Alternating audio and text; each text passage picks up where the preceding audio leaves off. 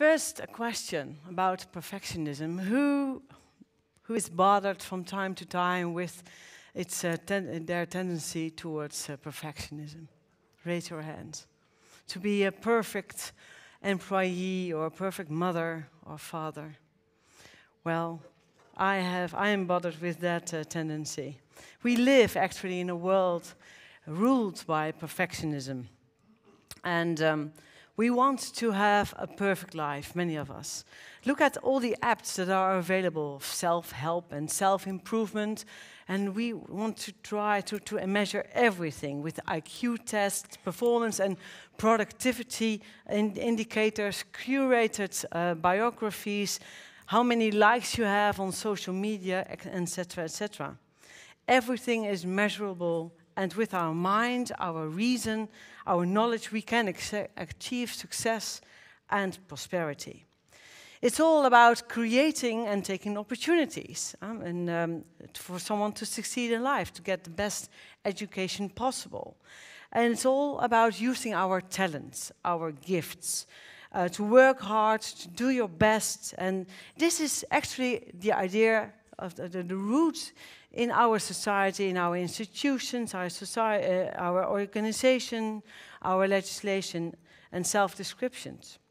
The ground rule in our society is that if you work hard and use your talents, you will be rewarded with a job, a good job, a fulfilling life, and then you deserve the support of society because you are a valuable addition to our society. So this occurrence of perfectionism, which is both a reality as an ideology, is called meritocracy. It's the belief, a narrative, that society should distribute rewards on the basis of merit alone. And it's a political ideology based on the equality of chances and forcing each citizen to realize their talents. And it has also an emancipatory aspect. No aristocracy or class dictates your fate, but your merit and your talents. So if you do not use your talents or use the opportunity society has given you to improve yourself, then the negative effects like poverty or unemployment are your own responsibility. You can either win or lose. Your fate is in your own hands, your own efforts. And this concept of meritocracy was coined by British sociologist Michael Young in 1956 and has since then become the main idea behind social liberal policies in the age of globalized capitalism. And these meritocratic societies expect the best of each citizen. And one has to become the perfect version of oneself. One can also find these meritocratic aspects in many religions in society. Think about, but also in the past, think of the legalism of the Pharisees in Second Temple Judaism. But contemporary forms of religions are there as well, with this tendency towards meritocratic thinking, like Pietism, Quakerism, and Methodism. And we also find it in Adventism, especially in the last generation theology, which is based on the views of John Wesley, A.T. Jones, M.L. Andreasen, and others. And this form of Adventist perfectionism, the last generation theology, is, as scholar Angel Manuel Rodriguez defines it, a theology which claims that God expects perfection from each believer by obeying the law. And this perfection will contribute to the vindication of God's character and the soon return of Christ, as Dr. Galouche also mentioned. So Christ needs the last generation to vindicate God. And in order to do that, the last generation has to overcome sin, just like Christ did by obeying the law.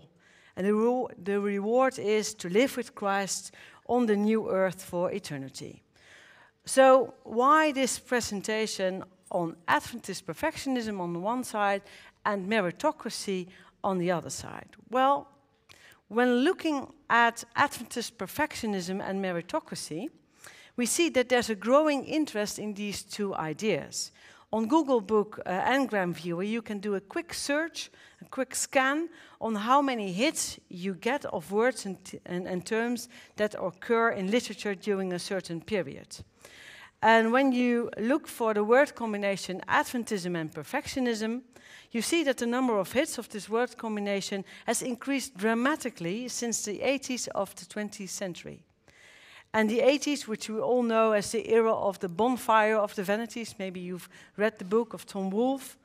Well, it is also about meritocracy. You see this striking resemblance when you compare it with the word meritocracy. So there's a growing interest. And there are also numerous publications on these two narratives, but they exist independent from each other. And I want to explore my hunch that there's a relationship between these two phenomena, between the current interest in the last generation theology and within the Adventist Church and the popularity of meritocracy in a larger society. And I will explore in part one the similarities between these two narratives, and I will do this through 6 key points. And these similarities suggest that there probably could be a shared worldview behind it. So that's my second question and also part of the presentation. And I'm fully aware that to chase the second question, whether there's a shared worldview, I have to do a thesis or a PhD to do that. So this is just a tentative. I just want to raise this question to think about whether or not we have something in common with some secular ideas within the Adventist Church. So in part 3, I will end my presentation with an alternative narrative offering a biblical theological perspective on the subject. Is it biblical, this last generation theology? So first, the similarities in 6 key points. Well, scholars like Harvard philosopher Michael Sandel and sociologist Joe Litter of the University of London characterized meritocracy as a self-centered, highly individualistic ideology. It's about self-improvement, character building, and Adventist scholars like George Knight and Hans de la Rondelle, Jiri Moskala, Rein de Bruinsma, and John Barna characterized Adventist perfectionism as a human-centered theology, or achievement-centered, instead of a Christ-centered one. And I will demonstrate that during my presentation. So, when you look at the keyword nature of the subject, you see that there's also a striking resemblance. There are the talented ones in meritocratic society, and in Adventist perfectionists, we talk about the spirit-led perfect last generation of believer. And also when we look at the landscape, it's about equality of opportunity. We all hear many politicians talking about creating equal chances for everybody. And equality of opportunity is about leveling the playing field to allow the best man or woman to achieve success. So the government makes it possible for citizens, regardless of gender, class, ethnicity or race, to have a fresh start. They will have a greater equality of opportunity to determine how they will make a success of their existence. And that's the landscape the society wants to create. In the USA, they call it the American dream. Yes, yes, we can. Adventist perfectionist, like Larry Kirkpatrick, claims, in fact, exactly the same. For every believer, there is a fresh start, he says, and an equal opportunity to align him or herself morally to reach perfection. Here it is not the government who creates it, but it is Jesus who made it possible for man to have a fresh start. men and women would have a fair and informed opportunity to determine, and I quote, how they will align themselves morally for the rest of their existence. But what are the conditionalities, the fourth key word, for this perfection to happen? It is in both narratives about overcoming defects and failures and to play by the rules. In a meritocratic society, it's the human agency who is the conditionality for it. Those who work hard and play by the rules should be able to rise, and then I quote, as far as their talents will take them. It's not only Theresa May who says that, but it's George Bush who says it. It's Reagan. No matter whether they are Democrats or Republicans, they all have the same idea. If you work hard, you can become the perfect mother, the perfect employee, the perfect student, etc. We are masters of our fate. We get what we deserve.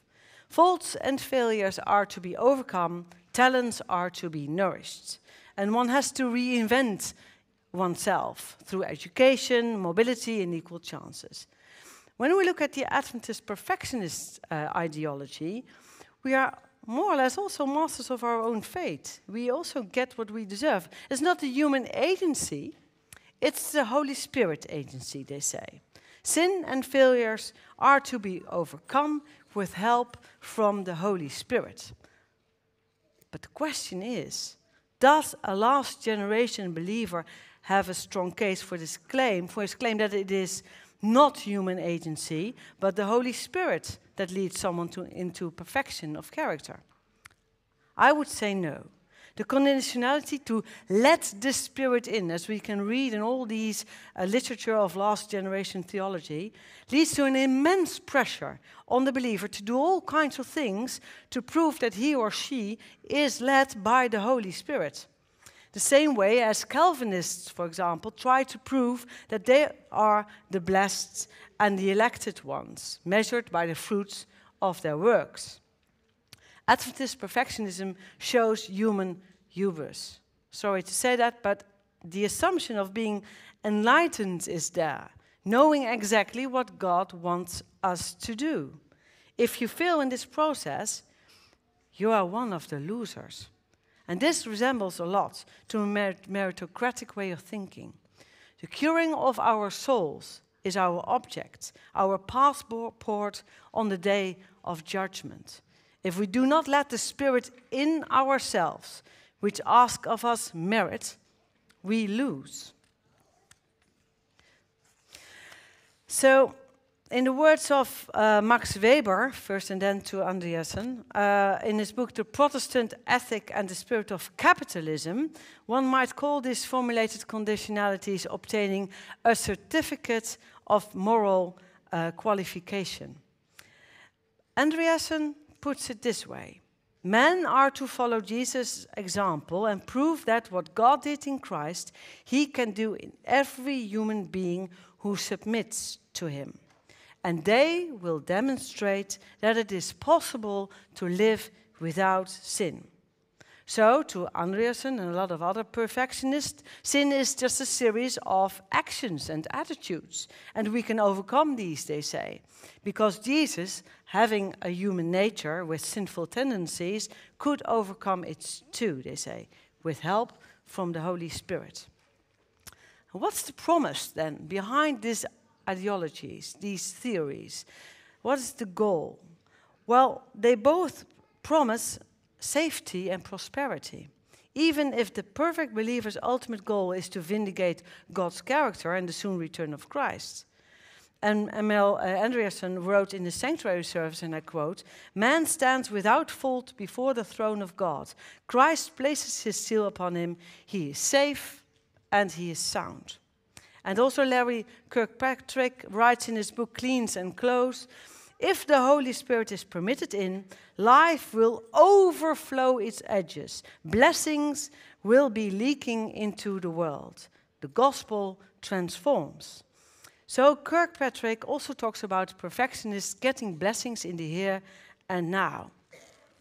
So to summarize, The implied ontology of the meritocratic narrative is self-centered. In perfectionism, it's human-centered. The nature of the subject is talented ones, and the others are the elected or the faithful ones. It's all about equality of opportunity. The conditionalities is about self-improvement. On the one side, in the meritocratic narrative, it's the Holy Spirit in the perfectionism narrative. It's about getting social esteem, security and prosperity in a meritocratic society, and in a perfectionist narrative, it's about perfection to vindicate God's character, salvation and blessings in life, and getting actually God's esteem. So, what's the outcome? The sixth and last keyword of these narratives. Your fate is in your own hands. Meritocrats will say, if you do not work hard enough or use your talents, then you get what you deserve, poverty. Perfectionists will say, you can achieve and experience the effects of the Holy Spirit, and if you don't experience it, you don't surrender enough to the Holy Spirit. This causes immense fear and frustration. It resembles a lot of the surrender theology of Phoebe Palmer and A.T. Jones, and the theology of Hannah Whitall Smith. It turns out to be toxic. Meritocracy, it causes hubris and feelings of deservedness among the winners, and oppressive and humiliation for others who do not succeed, and guilt and loss of self-esteem or social esteem among the losers. And in fact, Adventist perfectionists will read the excellent work of George Knight. He was a former perfectionist. He talks about being judgmental, harshness, but also feelings of a burnout among the perfectionists. The rest can feel oppressed, humiliated, feelings of guilt and resentment, and the loss of social and communal esteem, and the loss of God's esteem. So, the psychological outcome is devastating. Meritocrat Hillary Clinton said on her presidential campaign in 2016 the following: I won the places that represent 2/3 of America's gross domestic product. So I won in the places that are optimistic, diverse, dynamic, moving forward. I won in the places where there were winners and no losers. Former perfectionist believer George Knight said, well, the harder I tried, the more self-centered I became, and the more judgmental and harsh I was with those who did not agree with me. Thus, the more I attempt to become perfect, the worse I became. So, the second part of my presentation is about, is there a shared worldview behind this? Well, if we look at this worldview, the current makeup of meritocracy and Adventist perfectionism, then one must conclude that both the Adventist perfectionism as the meritocracy have their roots in Hellenistic philosophy, which forms the foundation of the Enlightenment, as you well know. Hellenistic philosophy emphasizes on the human mind and on the nature as the source of all knowledge. The ideas of the Enlightenment are highly individualistic and has the premise as though through that we have full comprehension of the situation. Humans can become the masters of their own lives. It's about self-discipline and knowledge. Thomas Aquinas, for example, said, influenced by Aristotle's cause and effect theory, that God's actions can be seen through cause and effect. If we do this, then God will do that. If we become perfect, then Jesus will return. So, is this all biblical, this last generation theology? Well, the Bible tells a narrative based on God's revelation and therefore is incompatible with the worldview of the Enlightenment. It's diametrically opposed to Adventist perfectionism and the spirit of meritocracy. as scholars also as Gunnar Peterson, Hans Larodel, and Woodrow Wilson also argue. It is a Christ-centered ontology. It is the meritorious intercession of Christ that enables God's people to live in a perfect, loving, and continuous relationship with Him in which we can mature. We can read about this in 1 Kings chapter 8, verse 61, and Romans 8, for example. The gospel of grace tells us of Christ's fulfillment of merit on our behalf. So it's about forgiveness. The landscape is also totally different. It's about forgiveness of sins. It's about justification by faith alone in the imputed merits of Christ. It's Christ's perfection that saves us. And the conditionalities is also totally different. It's about a new heart response, as we can read in Deuteronomy 30. It's about a penitent heart. It's about faith, love thy God with all thy heart. We all know that phrase. It's a continual, personal and loving relationship with God. To be guided by the Holy Spirit, not to be possessed by the Holy Spirit. And the goal and the promise is also different. It's about a reconciliation with God. It's about hope. It's about the faithfulness of Christ and sanctification. It's saved by faith, hope and love in Christ. And after the second coming of Christ, we will be justified on the day of the Lord.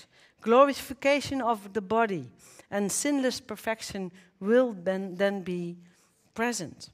It's the constant character growth in the likeness of Christ on the new earth. So it's a totally different outcome. There is no meritocracy in the Bible. It's about theocratic egalitarianism. It's about feeling sheltered, about feeling belonging to something greater than yourself. It's about obeying the law as an act of love instead of a conditionality. It's about humbleness. It's about contentment, about hope and love and optimism. There's no quid pro quo in the Bible. We can read, there's no quid pro quo. It's about God's generosity, His faithfulness, and the free gifts for everyone who is willing to accept those gifts. Brotherhood, community, God's people bound together in a continuous loving and close relationship with Christ. So we can read about that in the story of Job, for example. In the story of Job, this promise is also very clearly explained. So the gospel unburdens us and liberates us and leads us to love and compassion. What a prospect, what a promise. A most attractive invitation for a burned out society. Thank you.